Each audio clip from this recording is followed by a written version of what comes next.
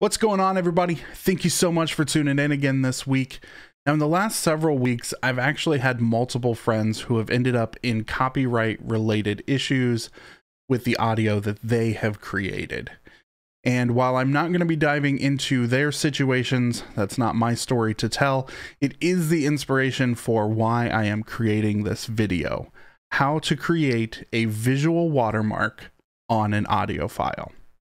If you're new to the channel, make sure you hit that subscribe button along with the notification bell so you don't miss out on any future content. And if you'd like to be a part of the Sound Effects Guy Discord server, there will be a link in the description below. With that being said, let's get started. So before we dive into creating a watermark for our audio, we first need to understand what a watermark is. Now, the watermark was created back in the late 13th century, where artists would use a wet piece of paper to kind of help create unique shadows and highlights in their art to help identify that that was original to that specific artist. Moving into the digital age, you know, if you've ever looked at anything on Shutterstock, I'm sure you've seen watermarks. Looks very similar to this.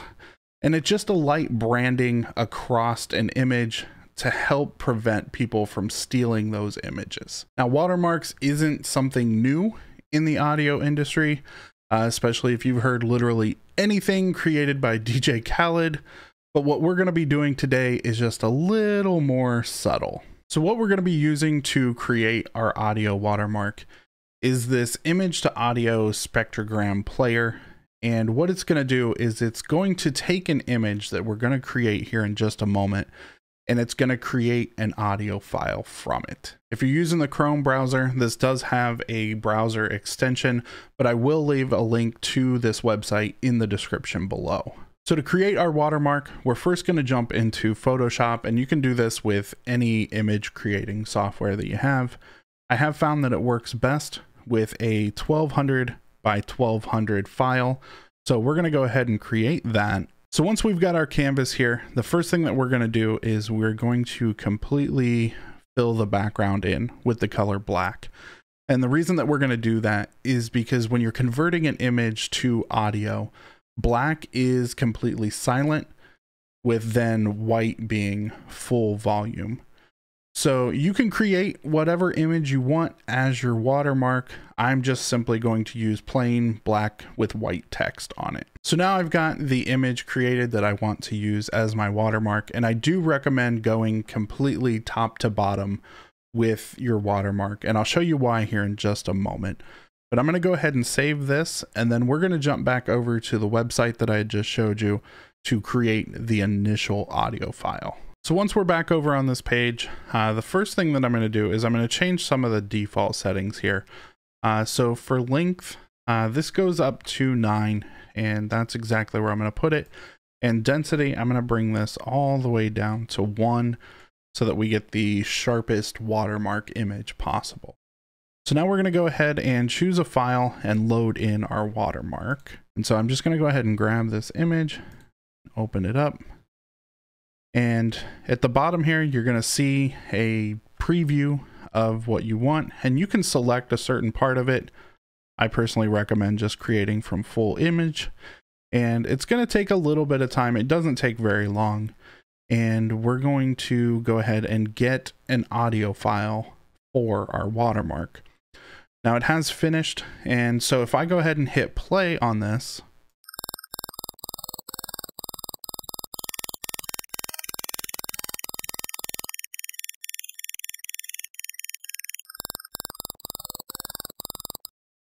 so you can see and hear that we have this audio watermark. I'm going to go ahead and download this audio file. And from here, you can use any DAW that you want, because Adobe Audition has a kind of spectrogram view. I am going to go ahead and jump over into Adobe Audition. All right, so we've got our watermark open here in Adobe Audition, and we can clearly see it in the spectrogram mode. And if we hit play, we can hear it as well. So with this particular watermark, the issue is that we can hear it and we don't want to be able to hear it. So what we're going to do is I'm going to go ahead and highlight this, and I'm going to drop the dB on this by 50. So if we look at our waveform, it's almost invisible. It almost looks like a zero crossing line. And if we look here at our actual spectrogram, you can still see it a little bit. So if I hit play on this, you can see that the audio meter is moving because there is technically signal there. But unless you've got absolutely phenomenal hearing, you're not going to hear this file.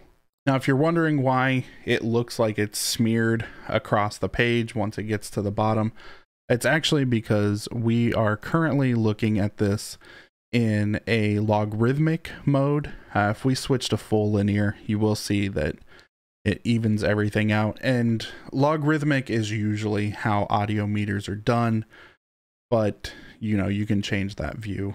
That way you can see it correctly.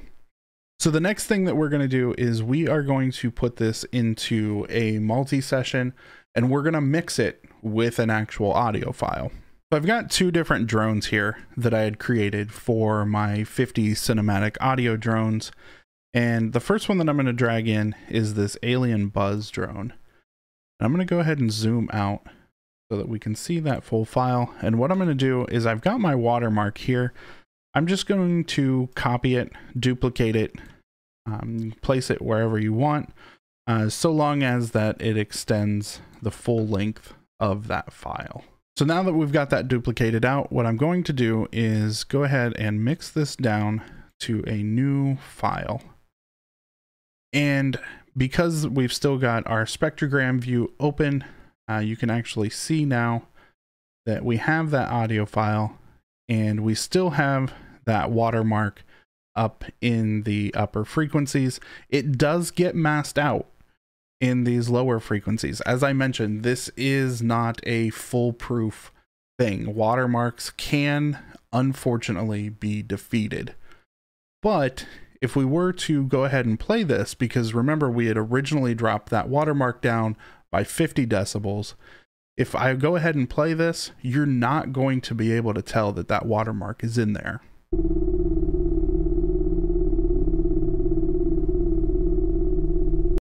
And so if you were to listen to the original file, there's a 99.9% chance you're not going to be able to tell a difference. Now, I'm sure you're probably wondering, well, okay, the file that you're currently playing has a lot of low end and doesn't really have that much high end frequency. So let's go ahead and we're going to go back to our session here. And I'm going to get rid of that alien drone buzz. And I'm going to bring in this ethereal heavenly drone.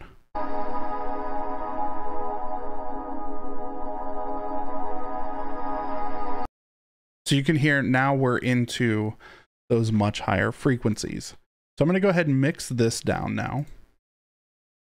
And even in the spectrogram, you can see that we've got some harmonic frequencies that are hitting, looks like it's in the 10 to 12K range, but yet still above that, all the way up to 20K, you can still see that watermark. So I'm sure some of you are still going, yeah, but what if I hit this with a low pass filter?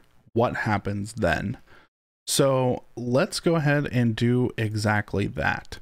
So I'm going to go ahead and select our entire clip, and I'm just going to go ahead and grab just a regular 10-band EQ. And we're going to do a quick low pass filter and apply it. Now we can see that that was a pretty harsh low pass filter. I mean, it looks like it took everything from 1K and above and just chopped it off.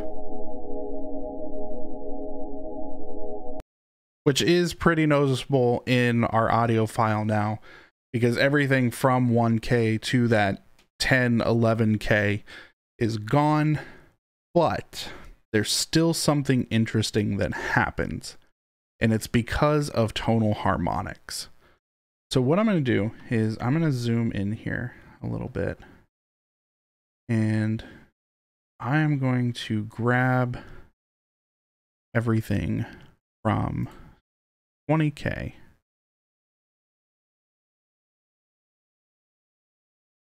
We can go ahead and really, honestly, that's enough.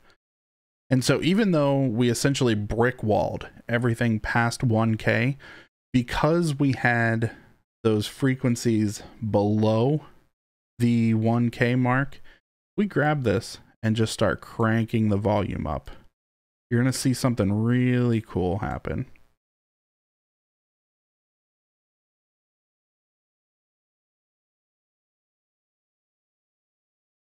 So you can see by my selection, we're in the 15 to 20K range.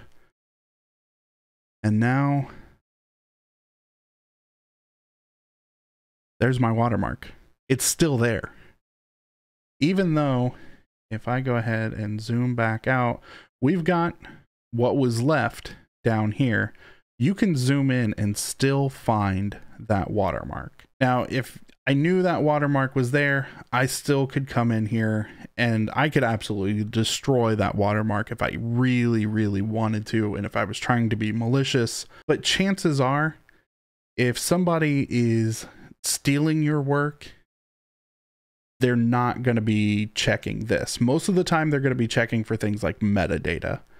But 9 times out of 10, they're not going to be looking for a visual watermark such as this. And even if they do, like with what I just did with the low pass filter, you're not really going to see it. It's not until you actually select that and just completely ramp up the volume that you're going to see that pop back out. So that is going to wrap things up for this week's video. Hopefully this was something that you found informative. Now, I am not a lawyer. I can't give you advice on your copyright laws or copyright related issues, but what I can do is offer you things such as this as a means to add at least another layer of protection as far as your audio files go. If you have any questions or there's anything that you'd like to see me cover on this channel, make sure you let me know by dropping them in the comments below. Until next time.